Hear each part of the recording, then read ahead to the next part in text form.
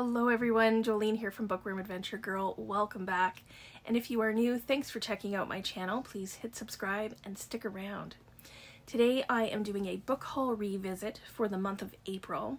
This is where I will be taking a look back at the books that I hauled in April 2021 and 2022. And I will let you know if I've read any of the books, if any of the books are still on my radar, and if any of the books have been kind of forgotten. So I'm going to start by looking back at my April 2021 haul. I hauled 11 books, and when I did my book haul revisit in 2022, I had read 4 of them, leaving 7 more to read. And this is in some ways very easy because nothing has changed. I have still only read those 4, and I still have 7 more to read. So what I'm going to do is I will leave links below of the original haul and of the haul revisit last year because it's all basically still the same story. And I will say that there are still a few of the books from this haul that are a high priority for me, beginning with A Perfect Likeness by Richard Wagamese. If you've been around my channel for, I would say, any length of time, then you probably already know that Richard Wagamese is one of my all-time favorite authors. I'm slowly getting through his works. And then I have 2 short story collections that I would really like to get to. One is Blackberries, Blackberries by Crystal Wilkinson, and the other is The Corpse Exhibition and Other Stories of Iraq by Hassan Blasim. And I'm actually surprised I haven't read these yet. And then a book that I almost picked up this month and then ended up reading a different one. You know how that goes. It's When the Stars Go Dark by Paula McLain. So this one is definitely on my radar and almost made it into the read pile. So hopefully that will still happen soon. And then the other book that is still on my radar and I hope to read soon is The Dictionary of Lost Words by Pip Williams. I am very intrigued by this story. So still 7 more to read from my 2021 book haul. Hopefully the next time I visit this haul, I will have read more. That's the plan. Now let's take a look back at my April 2022 book haul. I hauled 12 books, so 1 more than my 2021 haul, and I've only read 3 of them, so 1 less than from my 2021 haul. And 2 of the books I actually just happened to read this month. It just happened that way. So I haven't even talked about them at all other than the haul. So that still leaves 9 books left to read, and I am happy to say that most of them are still on my radar. So the first book that I read was a buddy read with my friends AJ from AJ Dunn Reads and Writes and Shelley from Shelley Swearingen's Library. We read Piranesi by Susanna Clarke, and I didn't love it as much as AJ and Shelley did, but I did appreciate the world building and I loved the main character.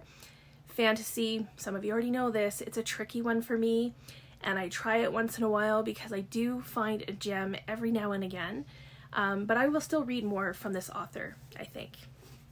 Now the next 2 books I've read, and I read them this month, and I gave both of them 5 stars.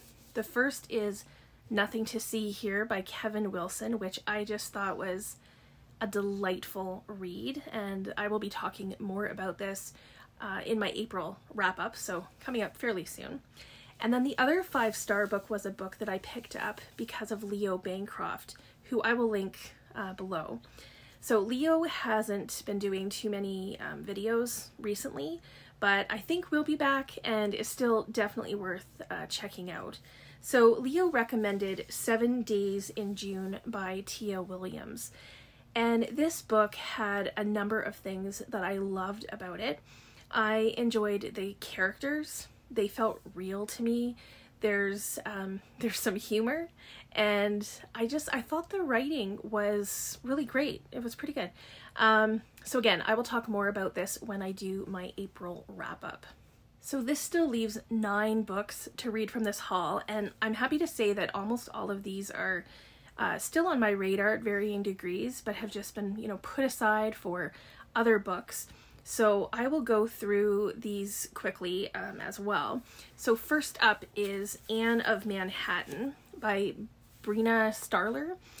Many of you already know that I am a huge fan of Anne of Green Gables. I am also a huge fan of New York. So this book is a bit of a retelling of Anne of Green Gables, New York style. So I'm very excited to get to this and see how this goes. Next up is Malorie by Josh Malerman. This is the sequel to Bird Box, which I really, really liked. And I almost picked this up a few times already. I'm looking forward to seeing where this story goes, because I thought that Bird Box, the ending of Bird Box, was beautiful. So we will see what this has in store. This next book is one that I was so excited to read when it first came out, and that's a little bit ago now, and that is The Beguiling by Zsuzsi Gartner. This book is intriguing to me. It is about a woman named Lucy who people start telling their confessions to, and she seems to kind of get obsessed by this, and I really want to get to this soon.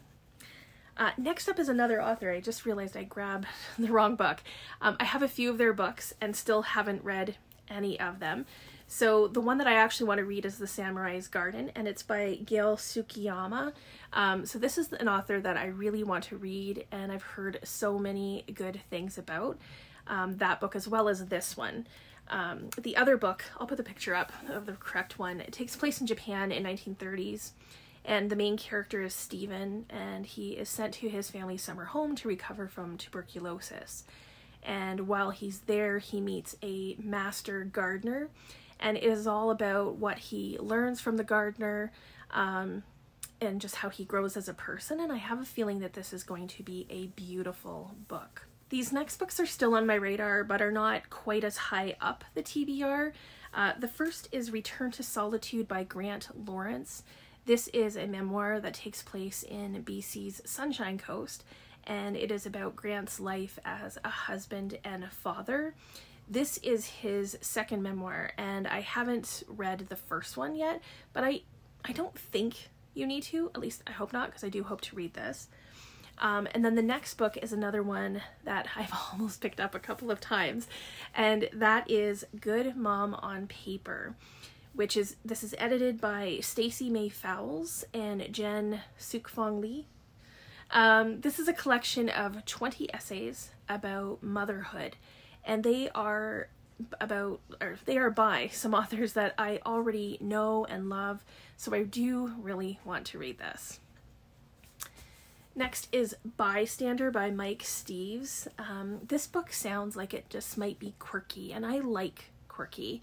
The main character, Peter, gets involved with some of the things that are going on in his apartment and with his neighbors. So I'm looking forward to this one as well.